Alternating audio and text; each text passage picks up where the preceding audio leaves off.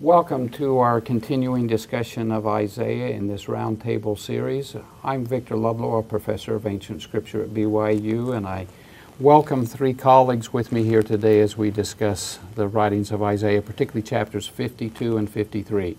Across the table from me is Jeff Chadwick from the Church History Department. Welcome, Jeff. Thank you. And to his right is Richard Draper, who is one of our esteemed colleagues here in the Ancient Scripture Department. Richard, welcome. Thank you. Glad to be here. And to my left is Paul Hoskisson, a longtime friend and colleague here in the college. We're glad to have you with us today, Paul. Victor, it's great to be here. Thank you. Our topic of discussion is the chapters 52 and 53 of Isaiah. I don't know how we can do this justice in one sitting here, but we'll do the best we can. These two very important chapters are both about the Lord and quoted by the Lord himself as part of his resurrection ministry recorded in 3rd Nephi.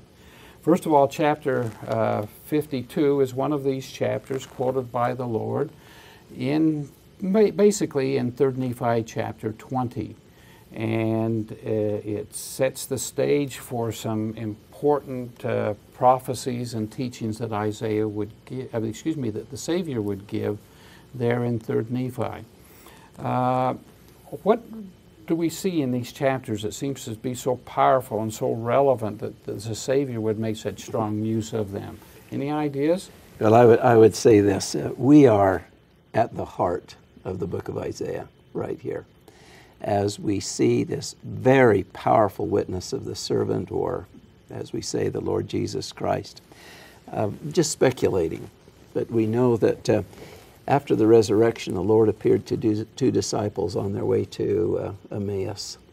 And one of the things he did was he opened up the scriptures so that they could really understand the testimony of the Lord within the pages of the Old Testament. He didn't just open up the book. He was opening up the understanding. Revealing that so their minds became, that's exactly right.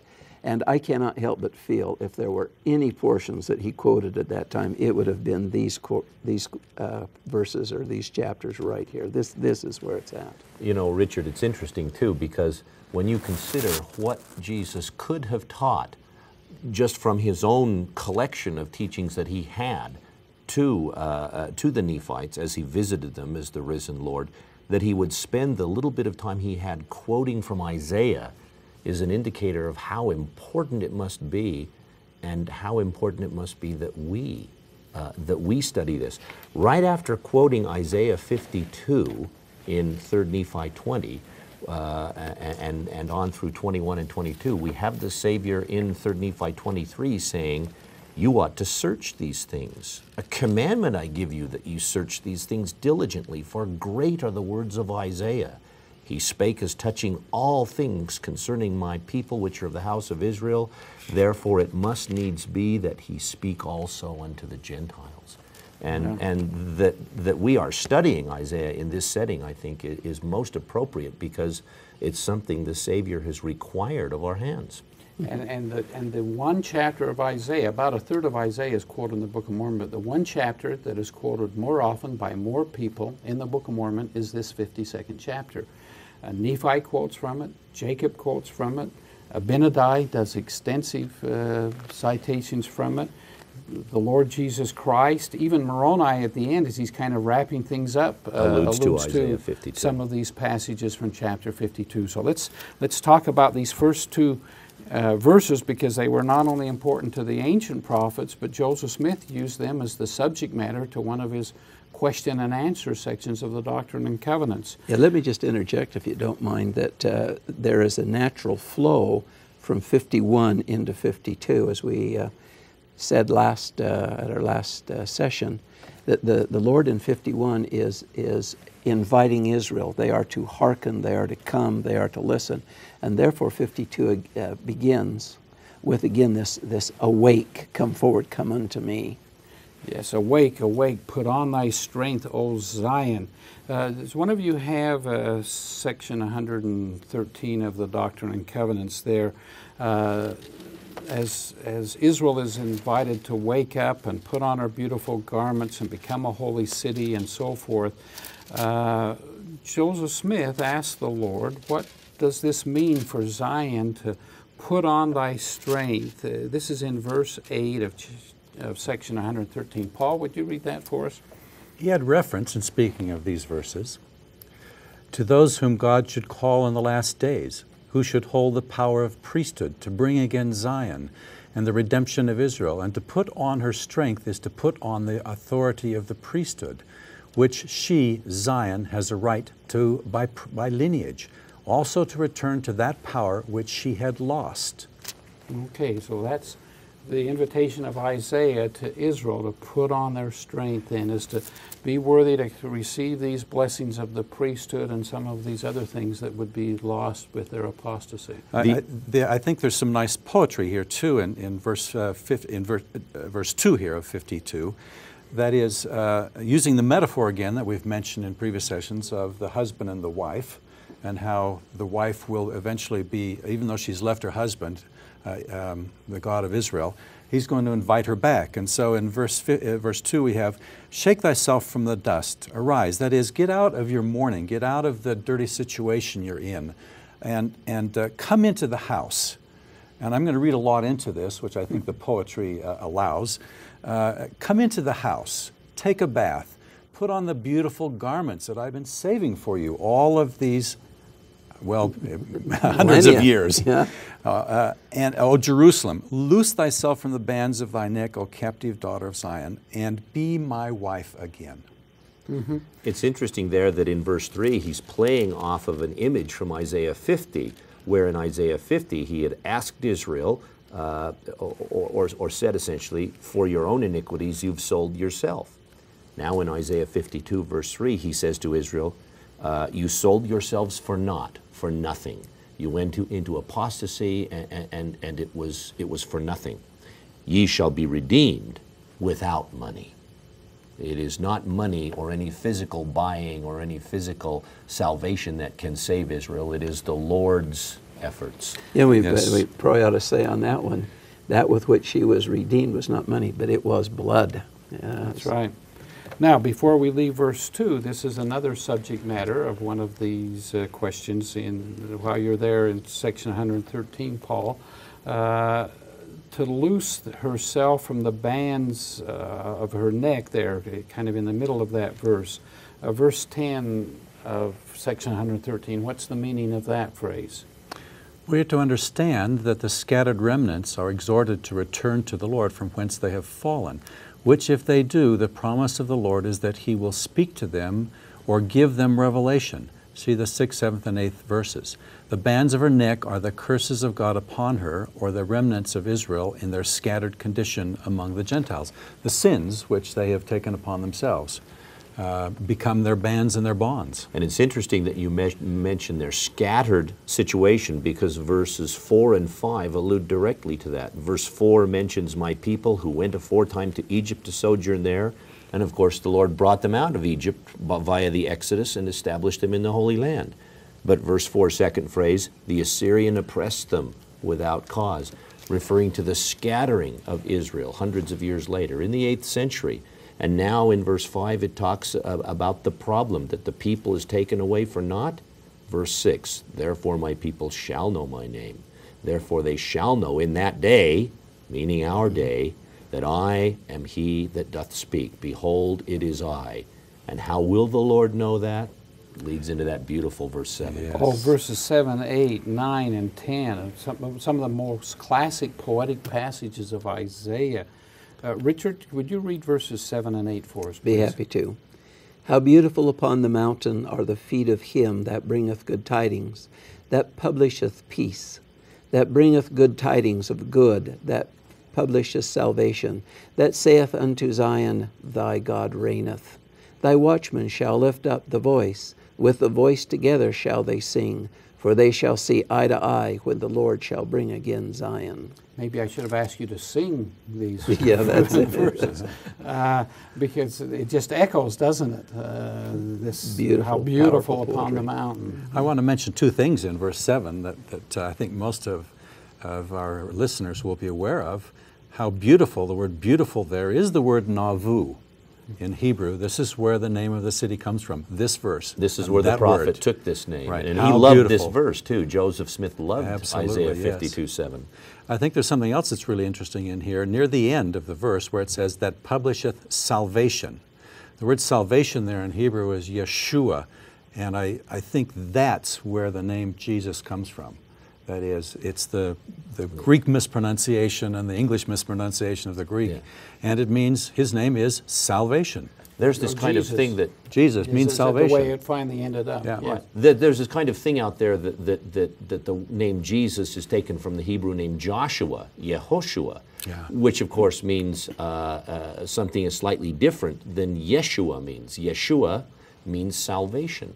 And the wordplay in Matthew 1, he shall be called Yeshua, or Jesus, for he will save his people from their sins. It's an absolute perfect wordplay.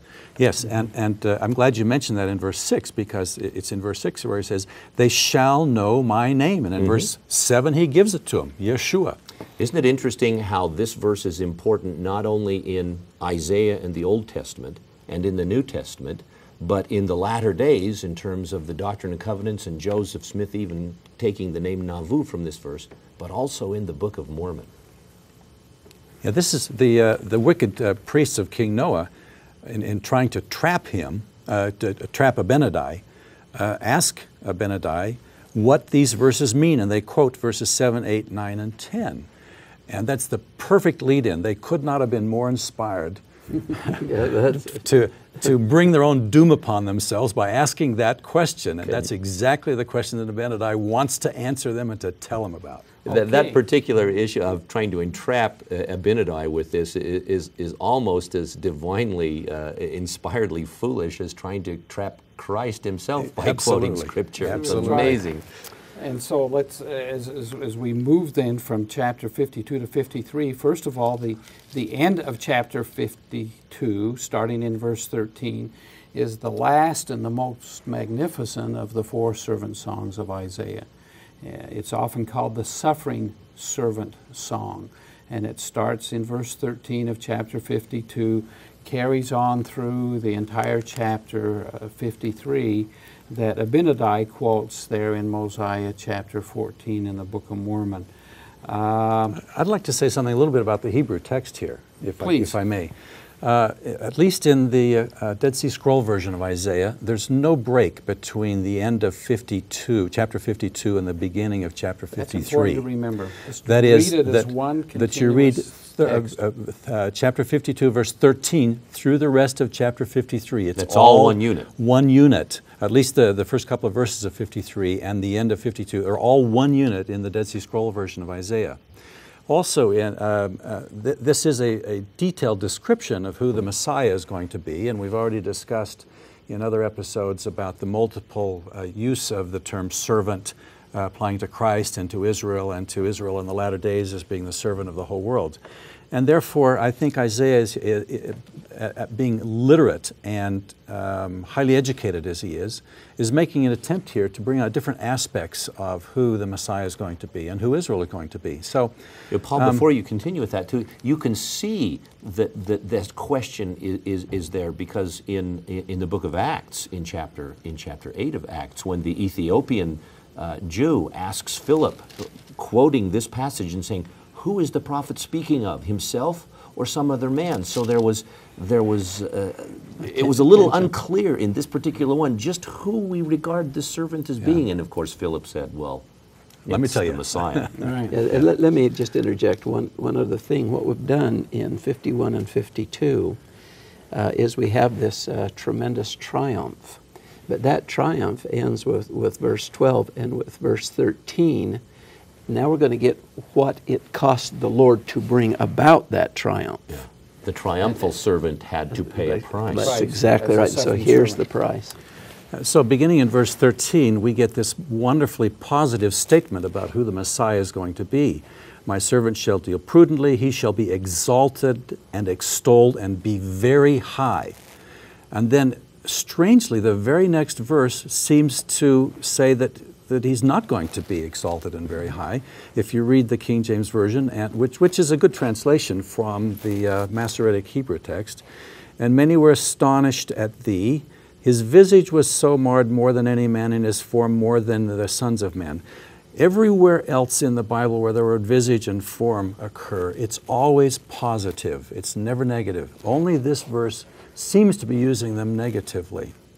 And that's partly because of the reading of the word marred in this verse. In the Dead Sea Scrolls version, again, of Isaiah, this is read differently than marred. It actually reads there, anointed. So the verse there in the Dead Sea Scrolls reads, and many were astonished at thee, his visage was anointed more than any man, and his form more than the sons of man. In other words, it turns into a very positive description of the Messiah as being the anointed one, to parallel the positive description of him in verse 13. And then the result of all of this is described in verse 15, where in the King James it reads, so shall he sprinkle many nations. Some of the modern translations say he will startle many nations. The Joseph Smith translation changes that to read, he will gather many nations. He will gather many nations, yes. Mm-hmm. And in fact, we are startling the nations in our gathering of the nations. Yes, I think they all actually work together quite well there. There's something else going on here literarily with this, and that is, I think Isaiah purposely used a word there for marred that has a dual meaning, because he wants to make a parallel with the verse before it, that is, a positive thing, anointed. But in verse 50, chapter 53, verses 1 and 2 and so forth, the image becomes a little more negative. It's going to describe some of the terrible things that happened to the Savior and how people are going to view him. And therefore, I think he also intended the meaning marred there in verse 14 to parallel what's going to come afterwards. This is called a Janus parallel. Scarred. I mean, he's going to be, it's really going to show on him what he's going through. In the technical jargon, this is called a Janus parallelism, where you read it one way, it's parallel with what goes before it. You read it the other way, it's parallel with what comes afterwards. It's just a little example of how ingenious Isaiah was in his poetry. Now, as we move into chapter 53, I'd like to cite a quote here from President Joseph Fielding Smith about this particular chapter. He says, now Bible commentators will tell you that Isaiah 53 has nothing to do with the life of Jesus Christ. To them, this story is one concerning suffering Israel. I want to tell you that it is a story, a synopsis of the life of our Redeemer, revealed to Isaiah 700 years before the Lord was born. If you have the proper discernment, you will discover this. Well, what do we learn about this Jesus? In the first verses, what kind of a person does Isaiah seem to be describing here? Well, he's describing the King of Israel. He's describing the King of Israel taken, the son of the landowner, the son of the vineyard owner, and he's being beaten and killed by the servants. This is the servant here. Everywhere else we've talked about the servant in these servant poems could easily be looked at as the house of Israel that suffers much and triumphs for the Lord's sake, and the King of Israel, the Messiah, who sits at the head of Israel and who triumphs having suffered much for us. And it's important for us to remember that although our Jewish friends and even some of our biblical studies friends will see only Israel in Isaiah 53, see only the suffering servant of Israel, it is incumbent upon us, as President Smith said, to recognize there is no Israel without its king. And that first and foremost, this applies to the King of Israel who suffered for Israel and the world. Yes. I was just going to say one of the things that comes out of this that caused Israel, that is to say the Jews at the time of Jesus, to reject him, is that he was so ordinary, he was extraordinary. But in a way, we know whence he is. We know his father. We know his mothers. We know his brothers. We know he's one of us. And he was just another man from Galilee. That's exactly right. And not only that, Richard, Jesus was put to death, or at least he allowed himself to be put to death, which was not at all an expectation that Jews had of the Messiah. That's why this song was so hard to relate to the Messiah doctrine, because here the Messiah is being beaten up and put to death, and that's just not an image they had. And it's called the Suffering Servant song because just looking at him, verses 3 and 4, you see the terrible suffering that he's undergoing, and you wonder, oh my goodness, what has he done that he's suffering? But as we read on, we realize his suffering is not for anything he has done, it's for what we have done. Now, President Hunter, Howard W. Hunter, talked about this suffering aspect of, as portrayed here by Isaiah. And he describes how, although peace was on his lips and in the heart of the Savior, no matter how fiercely the tempest was raging, may it so be with us, he says, in our hearts, in our homes, in our nations, and so forth. We have these kinds of buffetings and sufferings that come to us, but we cannot expect to get through life without some opposition. And so we learn from this Jesus, who was not spared grief and pain and anguish and buffeting. He had to undergo this terrible suffering for what we have done. We surely must not expect that we can escape life without some kind of buffeting and suffering.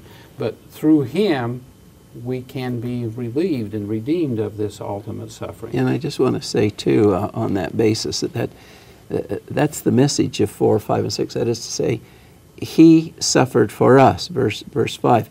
But he was wounded for our transgressions. He was bruised for our iniquities. Mm-hmm. The chastisement of our peace was upon him, and with his stripes we are. The idea of this atonement. Exactly right, which is the message, of course, of chapter 53. There are certain elements of this chapter that simply cannot be reconciled with just the mission of Israel to be a light to the nations, because there is actually atonement value in these. And if you don't, for some reason, see it in 5 and 6 and 7, where he was oppressed and afflicted and opened not his mouth, where he was as a lamb to the slaughter. If you look at that and if you say, well, that could be the house of Israel, true, but even more so the king of Israel. It's verse 12 where you get the notion that he has made intercession for the transgressors, which was never a doctrine that the house of Israel in general was supposed to fulfill. Some groups, but not as a whole. And some of these other elements here of with prisoners and is burial with the wicked and the rich and so forth. You'll notice in the footnotes, of course, all kinds of cross-references to these gospel accounts in the New Testament, which pull these different elements and tie them together. And again, that one that right after verse 10, verse 11, my righteous servant shall justify many. He shall bear their iniquities. That's really the role of the king of Israel. Right. So what do we learn from these couple of chapters we've just talked about here? Oh, Isaiah is waxing so poetically beautiful. Every time I read these verses, I just thrilled with them. We learn that the Messiah, we learn what his name is going to be. We learn that he's going to be born and not esteemed and not welcomed by everyone, and that he will be have troubles in life, and will eventually be taken as a lamb to the slaughter and open not his mouth. And I think there in verse 10, we've skipped a little bit of verse 10. I'm going to read this a little bit, inserting into it a little bit of the Hebrew text. Yet it pleased Jehovah to bruise the Messiah. For Jehovah hath put the Messiah to grief when thou, you Israel, shall put the Messiah's soul as an offering for sin. And the Messiah shall see his seed. That is, he will eventually recognize the work that he has done. I mean, he's already known most of that. And you have to believe that, as Jesus matured in wisdom and knowledge on the earth, that he became aware of these prophecies which he had actually given of himself in the Old Testament.